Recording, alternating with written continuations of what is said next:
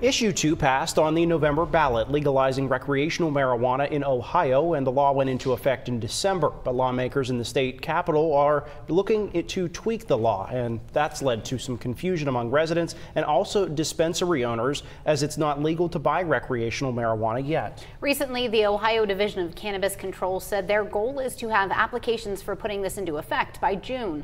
News 9's Chloe Mezagaitis spoke to a local medical marijuana dispensary to find out how the wait is impacting them. Well, Ohio voters decided Issue 2 would pass, legalizing recreational marijuana here in the state.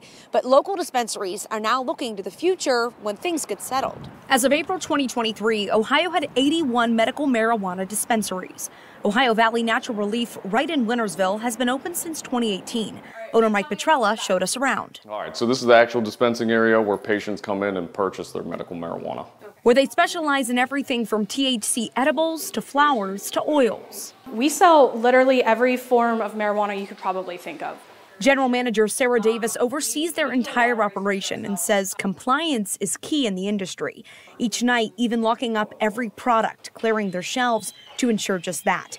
Davis says there's been a lot of interest since Issue 2 passed, but there's also a lot of gray area that's come with it. We have a lot of people that are misinformed right now because there's not a lot of information, so we have a lot of traffic coming in. One, they already think that they can purchase, so they don't understand yet that the state hasn't set that regulation yet for sales. Petrella can attest to that. We don't know the final rules, so it's slowing us down from putting up our new facility.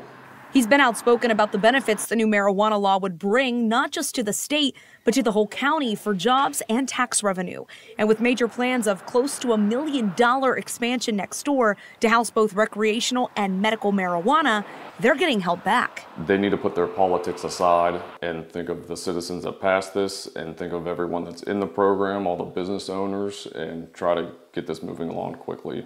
Petrella says while not everyone agrees with legalizing marijuana, it's holding back those who are already established in the field. Petrella says all that construction and expansion depends on what happens in Columbus. He says he's hopeful that there will be some more movement in the next few months. In Jefferson County, Chloe Mezagaitis, News 9. Hi, I'm Dylan Cleland. Thanks for watching. And here's another video to check out, and be sure to subscribe to our channel.